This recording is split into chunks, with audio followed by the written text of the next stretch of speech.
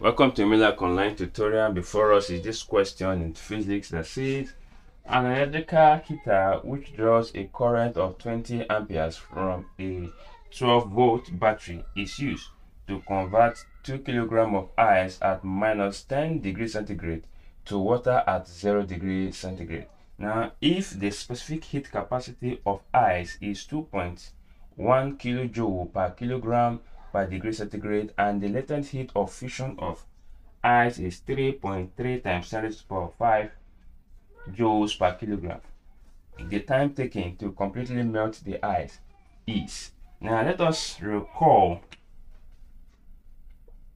that heat equals to mass, product of mass and specific heat capacity, and the change in temperature. Okay, now let us also know that heat lost by this electrical heater is heat gain by the ice to change from minus 10 degrees centigrade to water at degree centigrade. So we need to find the energy this ice absorb to change from here from minus 10 degrees centigrade to 0 degree centigrade, right? And from ice here to be transformed from ice from 0 degree to 0 degree of water. Okay, so first of all, let us find the heat absorbed by the ice to change from minus 10 degree to 0 degree. So here you have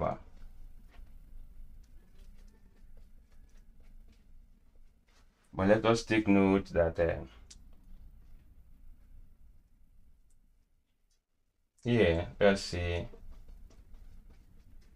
yeah, for the electrical heat energy, now our current here is 20 amperes, our volt here is 12 volts, and our time is what we're looking for. So to this regard here, you can see our mass here is 2 times 2.1 times 10 raised to the power 3, then times into bracket 0 minus 10. Oh, there is square bracket here. Okay, so here we have, this is a 4.2 times 10 raised to the power 3 times 0. When we simplify this one, it becomes 10. So at the end of the day, here we have 4.2 times 10 raised to the power 4 joules. Okay, now this is the heat required for ice, or the heat gain for ice to change from minus 10 to ice at 0 degrees. Now let us find the heat gain by the same ice at 0 degree to water at 0 degree, which means there is no change in temperature. So here we employ the latent heat of fusion. So here we have that the heat here will now be 2 times latent heat of fusion is given as this 3.33 times 10 raised to the power 5. All right, since there is no heat, there's no temperature change. So here you have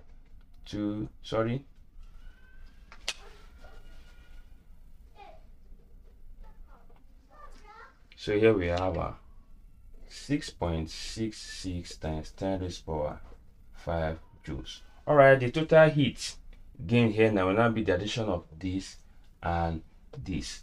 Okay, so here we have total heat now will not be 6.66 times 10 raised to the power 5.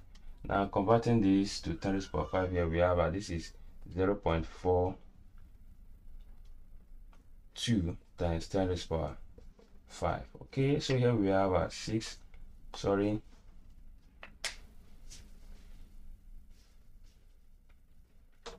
now be 7.08 times 10 raised to the power 5 joules. Okay, now implementing this, so here we have that H heat loss by the electrical heater equals to heat gain by the height. Okay, so this is the total heat gain. So here we have IVT equals the whole of this, 7.08 times 10 to the power 5. So here our current is 20 times our volt is 12 times time, which is what, 7.08 times 10 raised to the power 5. So here you can just make the T squared formula, which is dividing both sides by the product of 20 and 12. So all this being cancelled out. So here we have that T equals 7.08 times 10 raised to the power 5 over 20 times this will be 420. Okay, let me probably quickly use my calculator to punch this. Then we'll have at, okay, all right, sorry, this is supposed to be 240. All right, and our time after division we have 49.2 minutes. All right, this is the final this is the solution to this problem. All right, if you're new to my channel, please kindly subscribe and ensure you click onto the notification button to be notified of every video I'll be uploading, both in physics, chemistry and in mathematics. Thank you and God bless you.